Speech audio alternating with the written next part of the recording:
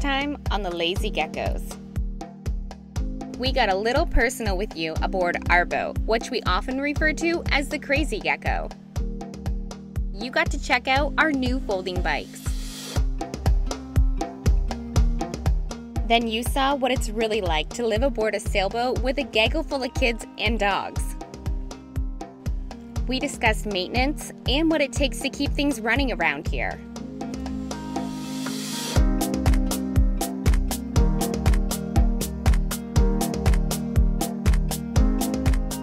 We also showed you the unexpected and how adults get their alone time even with kids on board.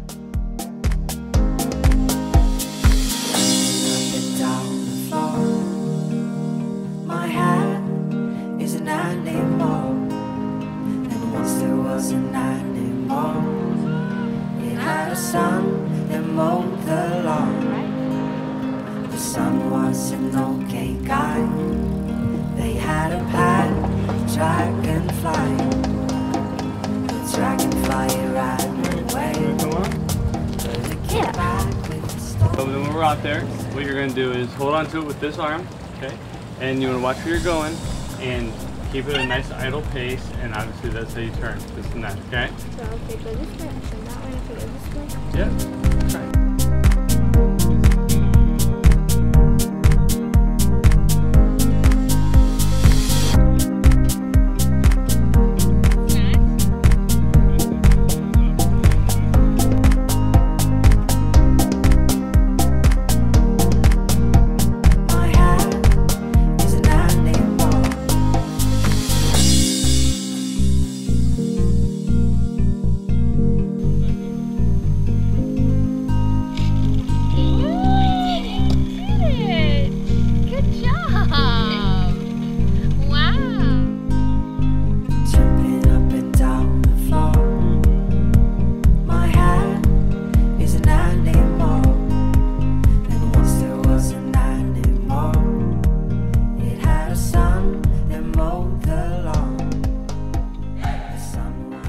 So we just ate some delicious steaks and asparagus and tomatoes for dinner, and now me and Trevor are going to go on a bike ride on our awesome adventurer bikes that we got at Camping World.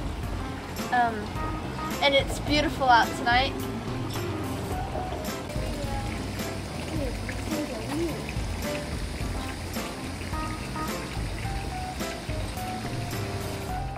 Tell me about your exit points on the boat.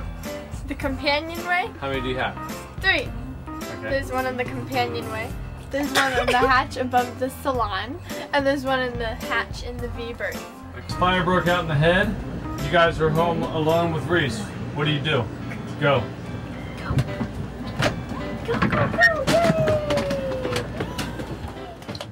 This summer, our kids have learned so much when it comes to living aboard. They've also been working on a syllabus to get promoted from swab to mate. Alright, so what we're going to do is we're going to go ahead and finalize their test. They've been working on a syllabus for the last couple months for the summer. Their swab to mate syllabus. And then if they pass, we're going to have a little ceremony for their promotion. Who can tell me what types of anchors we have? The smaller one is the Bruce, and the bigger one is the Delta. What is this right here? The main sheet. Okay. Trevor, what's that big long thing called? The boom. Where is it that you guys sleep? The salon. Who sleeps on the port side? Jessica. Okay, what are these called out here, these cubbies that hold everything? Port and starboard lazarettes. What's the first step you do in man overboard? Say man overboard and point to the person and watch them. Correct. And you just keep pointing at them so you don't lose them. That's right. What is our draft? 6 foot draft. How tall is our mast? 37 foot? No, 52 feet. No. 52 feet. Yeah. That's right. How many fire extinguishers are on the boat? 3. And they are in the stern lazarette, one right by the stairs, by the companionway, and then in the, I'm gonna say V-berth. Trevor, how do you check the engine oil? So when you go into the engine, which is under the stairs to the companionway, the 2 on the bottom, there's these little latches that you can pull, and you can take those off, and there's a big engine there, and there's a dipstick that you can take out, and you never want to hold it straight up because then it can drip down, and then you can get bad, like different readings than it's supposed to be, and it could be bad.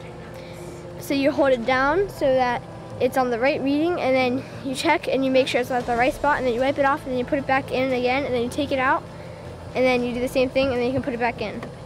Tying a stopper knot. I can do it.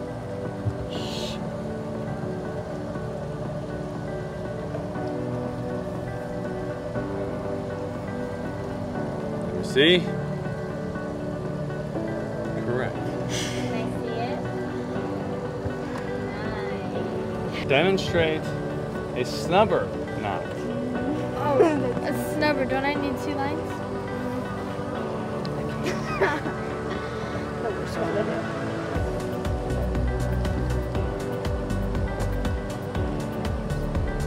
You can do it with 2, it's fine. Just like this? Okay. You can do it with 2 loops, you don't have to do 3. I always like with 3, 2 is acceptable.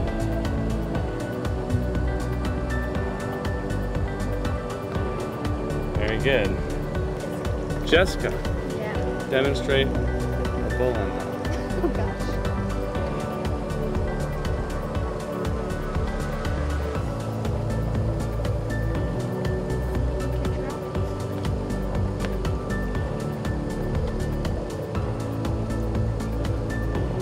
That is correct. Oh. Yeah. Oh.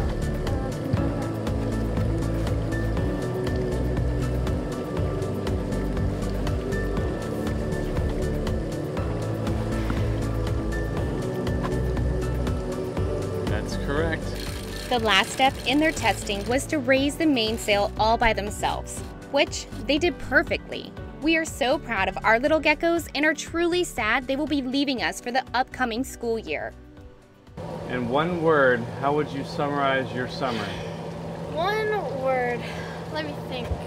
I would say extraordinary. Oh, extraordinary. Okay, Trevor? Okay.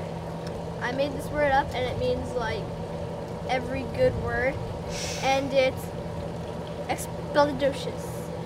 Sounds like something off Harry Potter. Okay. And the other question, Trev, you'll go first, is what is your favorite memory from the summer? Okay, my favorite memory was sitting in that chair, feeling like I'm gonna get ripped out and fall, and shooting up the mast and getting my legs caught in the stays. Okay. Going up the mast. How about you, Jess? Heeling over. Heeling over? Any specific time? When we were like all the way over and Brittany was freaking out. That was pretty fun. Hi guys. Yeah. For you, not for me. All right. Congratulations. You've passed. Okay. You've not been promoted yet, but that passes your syllabus. Yay! Okay. Jessie. Yeah. Congratulations. You did a great job this summer. You did a wonderful job of helping Brittany and getting out there and doing anchoring and everything. And today we are promoting you from swab to mate. You want to smile? Want a picture? And for that, you get your very own Captain Ron hat.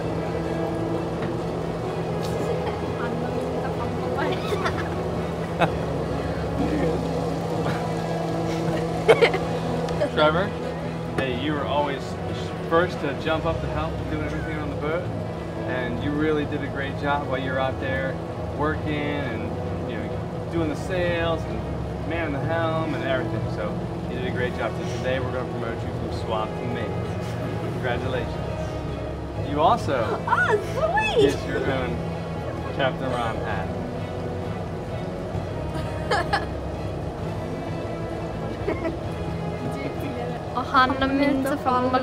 Nice. Is that your speech? Oh, come on, give a better speech. Okay. I had a great summer aboard the Lazy Gecko. I also forgot what the mast was called.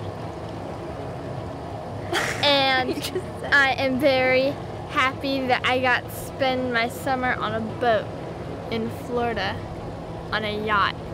It was very fun sailing on the old Lazy Gecko, hanging out with old Fanny at night, and sailing, keeling over, sitting there going, hi guys. and hanging out and stuff, sailing the world. And now we should go. Like I stuck stickers all on our mooring balls and stuff. We should stick stickers everywhere on this place with our Captain Ron hats. What are you doing And there, just boys? replacing the little check valve that broke on the air conditioner. So. What exactly happened? Oh well, this is the little thing that collects all the condensation and sends it out the boat. You know, so what it does is this hooks up to the condensation pan, and then goes to this little strainer, comes through, and there's a check valve that only allows water to go that way. So, and then it goes out, and it hooks into the line for the water out, and it goes out with that. Well, the check valve, the old one, stopped working. We kept a bucket underneath there. I just rerouted another line like this to the bucket, and we've been dumping it. But it takes probably 10, 12 hours for it to fill up completely. So I mean, it's got a lot of water comes out of that thing. So that just goes there like that, and then this hooks up to the other side, goes up, should suck right out now. Let's take a look at our bucket situation. You want to show them? Sure. What we did? So this is basically the condensation pan here, and this is the other line. This will hook up right here now, but they'll just run down into this Brita here. So that we actually, right now it's about, what time is it, noon? 1. Yeah, so it's 1 o'clock, and we emptied this morning around 9? Something like that, and as you can see it's already almost halfway full. You know, it's cool, we can collect this water right now. We don't need to do that. You know, we have this option if we ever need to, but it's just more of a nuisance right now. If you don't empty it soon enough, it will drain everywhere, so. I will need you to be still during this surgical procedure. Are you nervous? Yes. Why? Just ripping stitches out of my head. What do you think's gonna happen? It's gonna hurt. It's gonna be bloody. It's gonna sting. Poop. Oh no, rubbing alcohol. This hurts. Ow, ow. Does that really hurt? Well, the pressure on it. Okay. All you have to do is lift the little knot up, snip one on the side, and you can see if the stitch came out or not, because you'll have the stitch. You'll see the whole loop. So, little stitches, huh? How was it? Doing it, or how did it work out? Oh. It was good. A little hard to see because I'm getting older. But I got my clothes. Oh, the stitch is tiny. They're so small. Are you done? Oh, look, second loop. See it?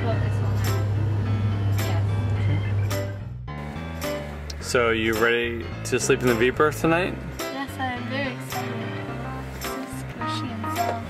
Yeah? The boys are hanging out in the V-berth while the ladies sleep in the salon watching the Kardashians. Rough life, huh? Yeah. Jessica and Trevor added so much to this adventure. Each hello always ends with a "I'll see you later," which we don't enjoy, but we always make it a point that when we're together to spend as much quality time as possible, sharing, laughing, playing, and sometimes just relaxing. I personally love that Reese has such lovely siblings, and we can't wait for them to come aboard again.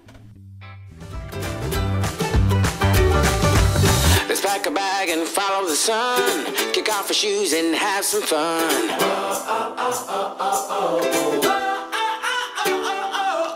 Get ready, get set, let's go. If we never go, we'll never know.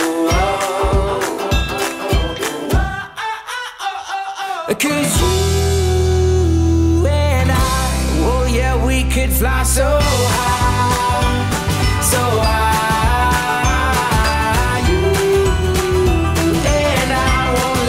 Moment pass us by, pass us by.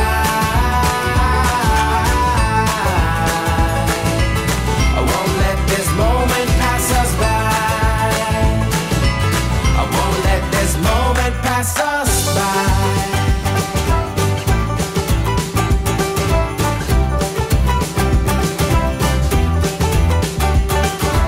So grab somebody, do-si-do, 'cause life's a dance floor, don't you know?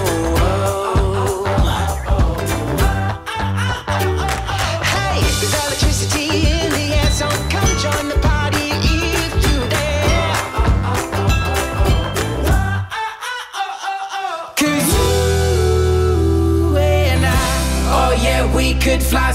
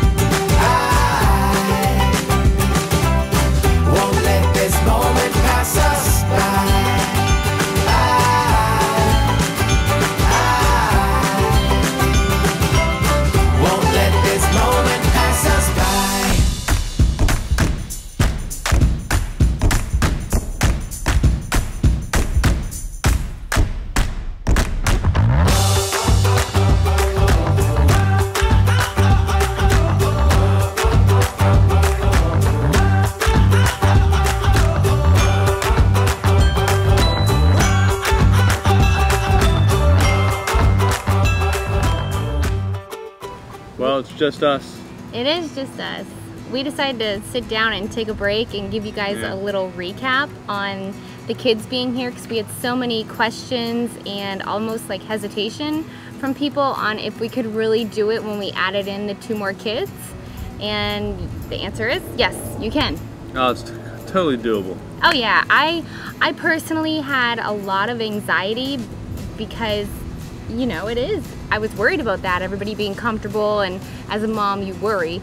So when they got there, after about a week or 2, I told you, it was right away. There wasn't a time where it was like, oh my gosh, we need to get off the boat. No, everybody took their own share of, like, you know, the workload, meaning like dishes, and we all pitched in a laundry, and that made it easier. Plus, I was really surprised that the boat actually felt bigger in a way. It was weird. So it was almost like the boat grew, because I saw how much more you could add into the boat, you know, with the kids and the dogs, and it wasn't an issue. Everybody played a role and we all did our own thing, and it worked out as long as we worked together. Yeah, it was a good time. Yeah. I miss them already. I know, we do miss them. It's a lot more downtime now that they're not here. You know, we tried to stay really busy, and you just do stay busy on a boat anyways. But Reese, I don't know if you can hear him, he misses them too. We just wanted to tell you guys, you know, it can be done on a 37-foot sailboat. We enjoyed it, we loved it. Yeah. Next time on the Crazy Geckos, we arrive in Miami, and we take you all around South Beach, where you can see everything from hot guys hitting the weights on the sand to sexy little mamas soaking up the sun on the beach. Then we head back to the Lazy Gecko to start our pre-Keys trip maintenance.